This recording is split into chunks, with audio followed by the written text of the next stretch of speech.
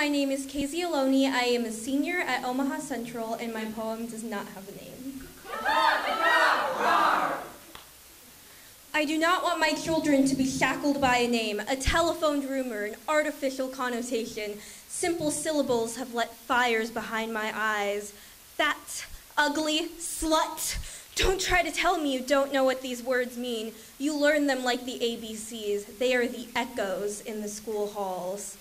When I was 11 years old, a fellow student called me a whore. I did not know his name or face, but he knew mine and how he wanted to twist my own being into its own beautifully tragic masterpiece. Me, a girl with the outdoors as her social network and a bicycle for a cell phone. I could not pedal my way to knowing what it meant when sexual shame was plunged into pre-adolescence nanoseconds after boys had cooties. Later, a girl called me emo for a burn I got while frying eggs. A physical scar I thought would never fade, and a mental image that always stayed, because even if the scar was purposeful, labeling it would not change its state. They told me that the first step to fixing a problem was admitting that a problem was there, but labeling simply scratched the surface. Name-calling broke the glass of the photo I framed. A self-portrait of what everyone else had the ability to see. A portrait that later served as the basis, the foundation of further judgments based on their versions of truth. A slice of the portrait they see.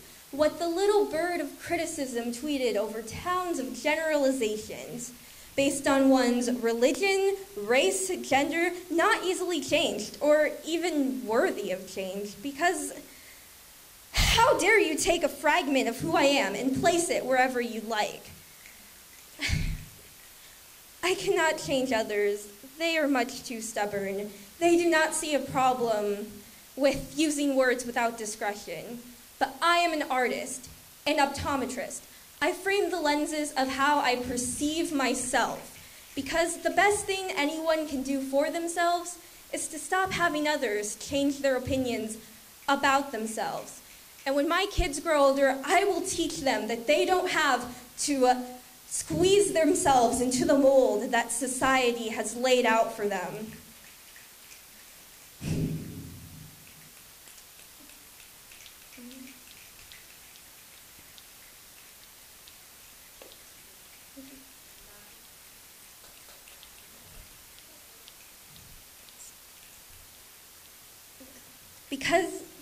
And build a blockade against opinions that should not and do not matter in the end, because we have the paper and pens to write our own autobiographies. It starts with you, it starts with me, and it starts with us.